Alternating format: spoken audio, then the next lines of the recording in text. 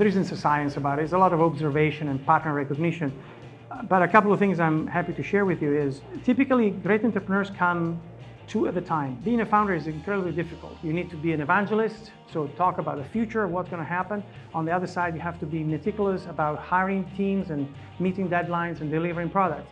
Typically, it's easier for us to spot those skills in two founders, maybe very different. Maybe one is extroverted and is the outside spoken person and is one to tell the story and make you fall in love with it. And then you have the manager guy, the one that is detail-oriented, the one that is going to meet the deliverables. There is a saying in California, they say great founders can go in beast mode and stay in beast mode. I mean, beast mode is when you are really intense, when the speed of what you do is fantastically high, where you don't sleep at night, when you cancel everything that you're doing outside of the work because that's the only thing that gets you motivated. Beast mode is when an investor asks you a question and the next day you have the answer. Amazing founders can go in beast mode and stay there for longer than others. The life of a fund manager looks a little bit like your Facebook page. You only talk about the good things. You only show the great holidays and you only talk about success. Nobody talks about the misery of what happens in between those moments and the pain and the tribulation and the hard work.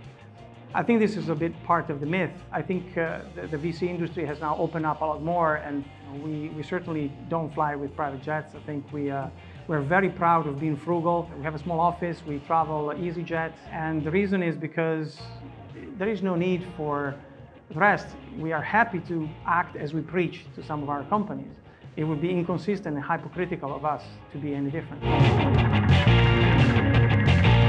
I think the life of an entrepreneur is a lot tougher than the life of an investor. I think our clock is a lot more generous. Once you raise your funds, you know you have a number of years in front of you where you can actually plan and make things happen.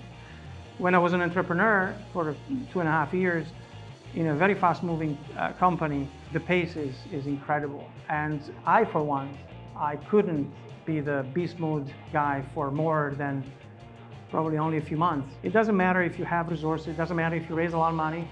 The pressure is incredible.